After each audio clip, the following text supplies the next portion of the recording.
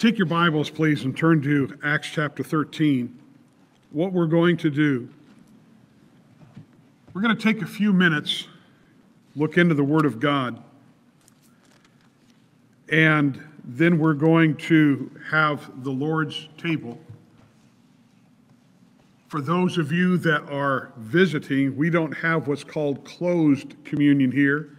We have close communion. In other words, you might not be a member, but if you, before the Lord, are right with God, you are walking with Him, you've been saved, scripturally baptized by immersion, and you are right with the Lord, then you are welcome to join us.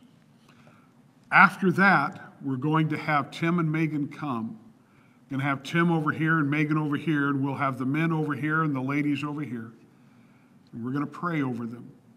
We're going to ask God to work in their lives as He really has already done.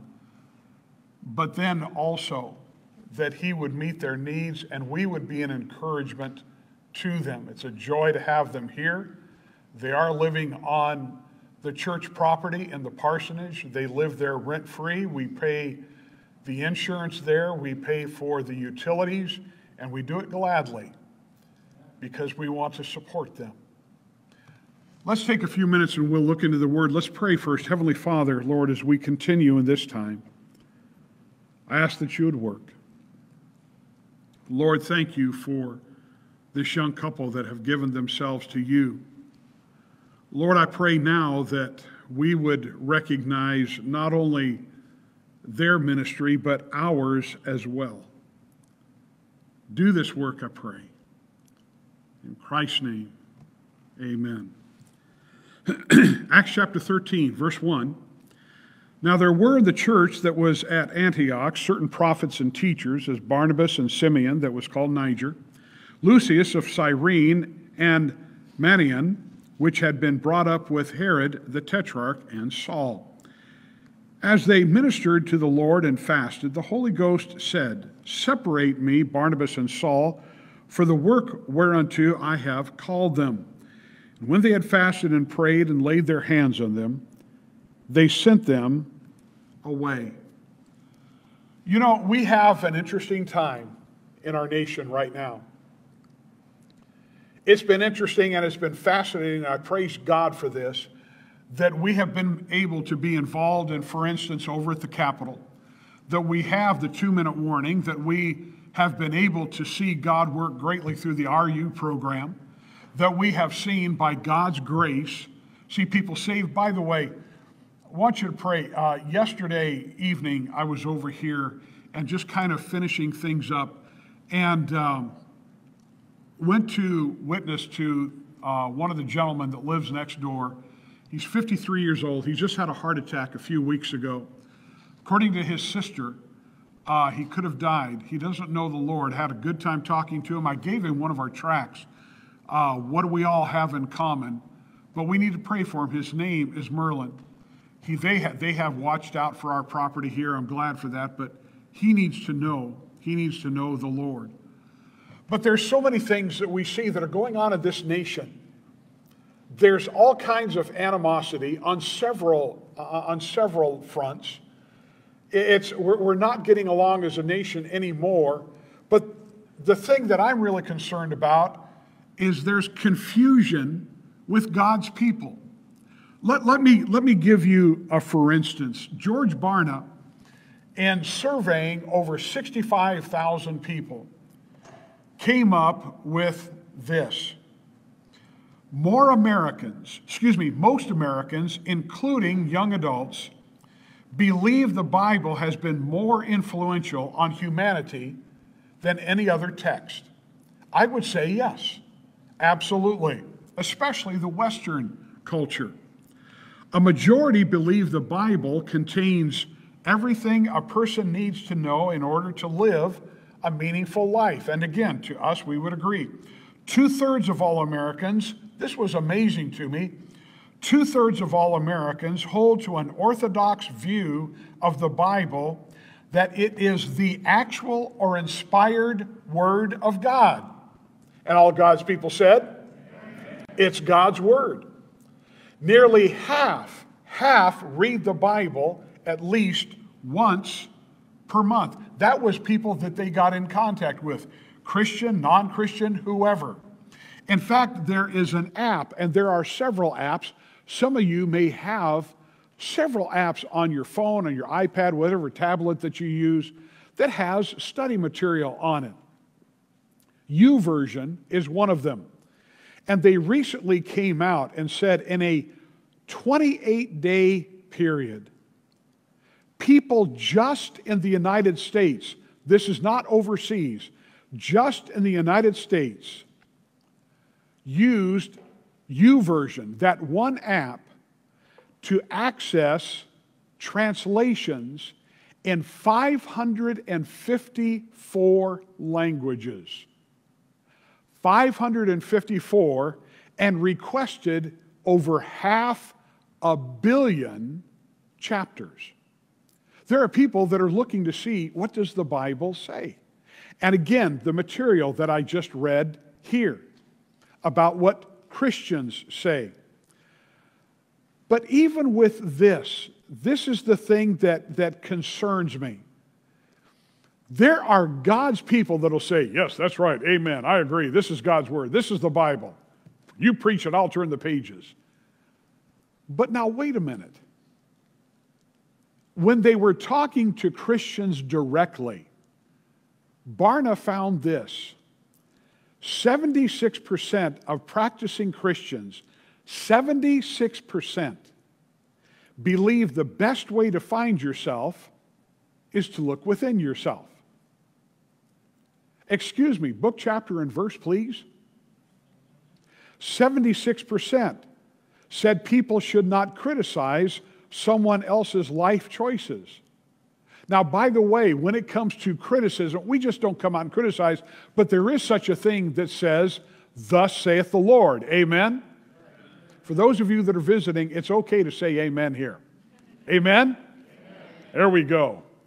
67% say the highest goal in life. Now again, these are practicing Christians. 67% say the highest goal in life is to enjoy it as much as possible. Me and the teenagers just looked at this morning. We looked at Romans chapter 12, verses 1 and 2. I beseech you, therefore, by the mercies of God, that you present your bodies a living sacrifice. Amen? Listen, we've got a disconnect here. The sad thing is there are people that will open up God's Word on Sunday, and the fact of the matter is, Monday through Saturday, it doesn't have the impact on their cultural view. They've got a cultural view that is not a biblical worldview. And therein is the challenge. When it comes to politics, when it comes to culture, when it comes to life in general, God's people are to have a view that is born out of God's Word, out of the mind of God. We are to get into the Word of God. We are to study the Word of God. We are to learn the Word of God. And we are to give ourselves not only to the Word of God, but to the God of the Word. But there's a disconnect. And this is not right. The sad fact is it gets worse. 61% of these people, again, 61% of people that profess to be born again, bought by the blood of the Lamb, 61% say people can believe whatever they want as long as those beliefs don't affect society. Tell that to the 3 Hebrew children that said, we're not going to bow. Tell that to Daniel, for that matter. Tell that to the disciples. Tell that to the millions of God's people who have lived down through the centuries, who have lived out what we read in Hebrews chapter 11, who have recognized that, you know what? We ought to obey God rather than man. There's a challenge. And this is the challenge that the generation that is growing into leadership and even is in leadership in so many churches, this is the challenge that they are part of. This is why it was kind of shocking to read in one particular situation, a major Bible college in California to read the chaplain of that college say, you know, there are some things about what people are saying from the LGBT community that, you know, we can really cozy up to and agree with. I read the entire article. He was wrong. We love these people. We do. We give them the gospel. We point them to 1 Corinthians 6, where they recognize that, you know what, there were people that, you know, they were outside of Christ. And then Paul says, and such were some of you, but you're washed, but you're clean. But there are Christians that are not wanting to make waves. They're saying, okay, well, you know, whatever you want. 61% say they can believe whatever they want as long as those beliefs don't affect society.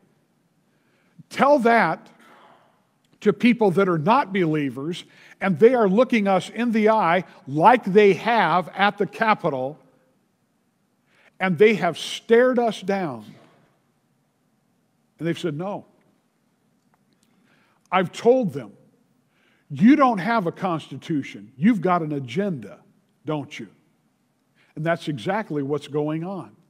And that's the culture of today. People are looking at the Word of God, including professing Christians. Does it get worse? Yes. They found that 40%, and this is sad, folks, 40% of these people that claim to be born-again Christians, 40% say any kind of sexual expression between two consenting adults is acceptable. Whatever happened to thou shalt not commit adultery? Now, listen. We can look at Tim and Megan and go, praise God, have at it. They're going to be going to people that are going to be daring them to preach God's Word. There will be people in here that will come in. In the last days, perilous times shall come. By the way, that doesn't mean that we can't have revival. Let the perilous times come. Hey, let me tell you something. There was a group of preachers here, Friday morning, 7 a.m., Tim got them together. We are looking for, by God's grace, we are looking for several churches. I don't know how many. We'll get as many as we can. Several churches to lay aside the pride, lay aside our own little particular thing. Well, I don't want to be a blessing to that church. We need blessing. No. Listen, we got here, and I'm telling you, I wish you could have been here because we prayed for over an hour. And I mean, the tears flowed, and God, we begged Him, Lord, show us. We want your will. We want a citywide campaign. How many of you would love to see revival come to Sacramento? Come on, let's talk about it. It's starting, and it's starting right here. And the next time we get together is going to be September 28th. There's going to be pastors, and there will be people, if you want to come and pray and see God do a work. Because as far as I'm concerned, the place that is needing to have revival in America is not Los Angeles, where I grew up, not New York, not Washington, because the fact of the matter is, as California goes, so goes the nation. As the nation goes, for the most part, so goes the world. And this is the place where the politicians gather, where they make the laws. This place, Sacramento, we want a place that will impact not only the politicians, but the people in Sacramento. That's what is needed. And you know what we wind up going back to? That good old friend called unbelief that says one way or another, it just can't happen. You ask Pastor John Everetson, who was here, and David Welch and Tim and myself and Dennis Blankenship. Hey, and there's going to be other pastors that are going to be joining us next month. Folks, we either do it or die. God does not owe anything to America. How many of us recognize that? He doesn't. Are you kidding? The tens of millions of babies that have been slaughtered in the womb. And now we've got Christians that are going, well, everybody's got their own choice. They've got their idea. Excuse me? the slaughter of innocents? We best be careful. We best be careful. I want to show you just three things real quick. Three things real quick. We're dealing with a remarkable church here. Look at verse 1. A remarkable church. There are 5 men that are listed here. What's fascinating, by the way, is 4 of these are Hellenists. In other words, they are Jews, either converted or they grew up Jewish, that were born outside of the nation. This is Antioch. This is where Christians were first called Christians. They're Christians. People looked at them and they said, you must be a follower of Jesus. You're like him. You've got the same, you remind us of him when we heard him a long time ago. You have the essence of him. This is the place where he was first, where people who followed Christ were first called Christians. Look at this. First of all, there's Barnabas, the son of consolation. I'm just going to go through these quickly. The son of consolation. The compassionate man, the man who was compassionate not only to God's people in selling all that he had and giving his money, but also he was compassionate about Saul, who would later be Paul, because when the people were afraid of him, he says, no, you got to hear what God has done in his life. Not only was there Barnabas, but there's Simeon that was called Niger. This is fascinating because there are real possibilities here.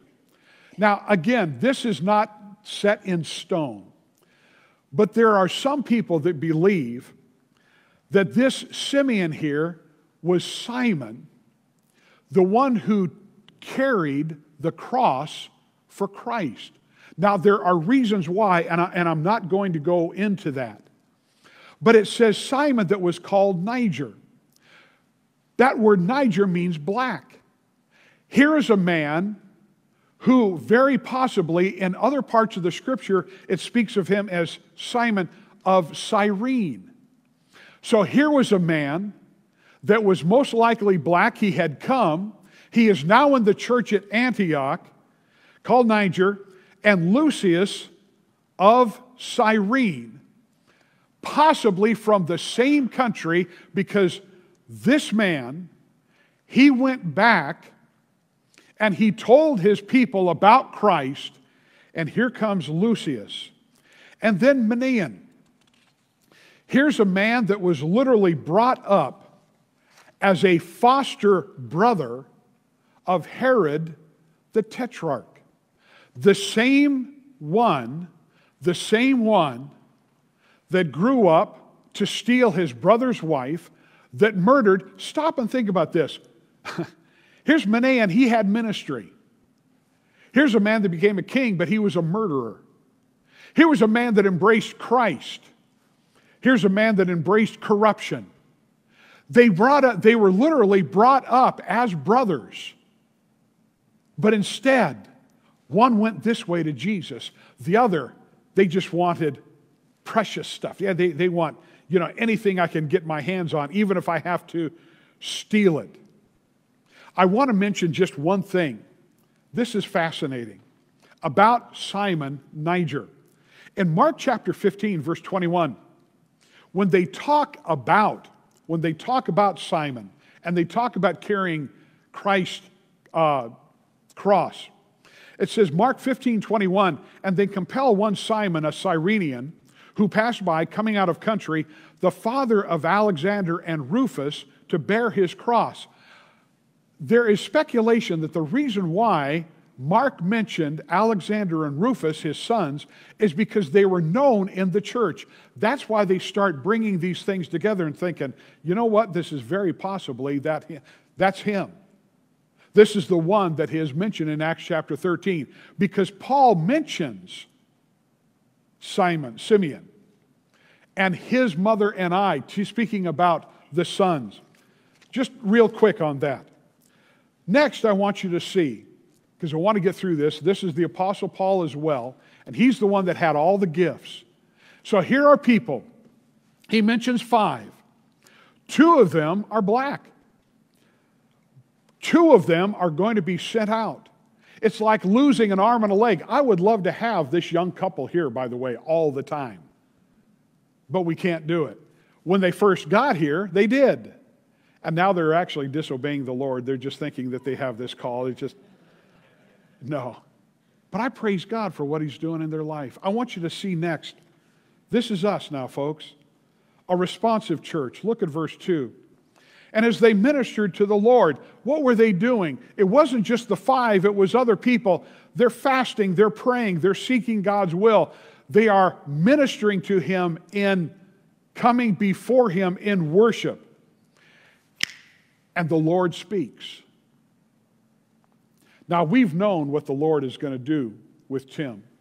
We have watched him grow. You know, he talks about when he was a teenager. I'll never forget. Here he was shy, and he was shy. Oh, my soul, was he shy. And then somebody took him out soul winning. And that was it. That was it. That changed him. And he wants God's will. By the way, praise God for people that want people for God. Amen? There's a work that we have all been called to. This local fellowship. It's a great time to recognize, you know, there are people that are in need. There are people that are hurting. They need counseling. There are people that need the Lord, and there are people that need help because of the calling that God has placed on their life. And like Tim said, and Megan, they're called out of this church. Now, they'll come back, as we will find out tonight, because there's this thing called the 2-minute warning. And everybody talks about not just the preaching and the praying, but the food, right? And so the ladies are thinking, oh man, if we had 300 people here, it's okay, God will meet the need. I keep talking about that food and I'm going to get hungry. I keep thinking about the tri-tip. But listen, this is why we're here. We are the responsive church. When they have a calling on their life, like Antioch, we go, you know what? That's our responsibility as well. So we're helping them. By the way, we're going to be sending a letter out to a lot of different churches and saying, hey, would you consider possibly helping Tim and Megan? They have taken a step of faith. You stop and think about it. Megan had a good job over at 7-Up. And she has stepped away from that. They are now living on what God's people provide as they go out and minister. A responsive church. Hey, we're seeing them set aside and we're going to be praying over them. But now I want you to see a ready church for a needy culture. Look at verse 3. And when they had fasted and prayed and laid their hands on them, they sent them away. Which brings me to this. There's an awakening that we need. God's people need revival everywhere, including this place. We are so close. We're so close to the Lord taking us home. How many of you recognize that? If the Lord doesn't take us home yet, do you realize what is happening here in America? Government will not save us. Government has never saved anybody. Jesus Christ saves. If people don't have Jesus Christ, if the foundations are destroyed because they have been let go, then what is going to take place is all this will crumble, and next thing you know, it really will come about what William Penn said: if we will not be governed by God, we must be governed by tyrants. No political party has the answer. None. No political party has the answer. Jesus Christ is the answer. And if you don't know Christ as your Savior, you need to know Him. And you need to know Him desperately.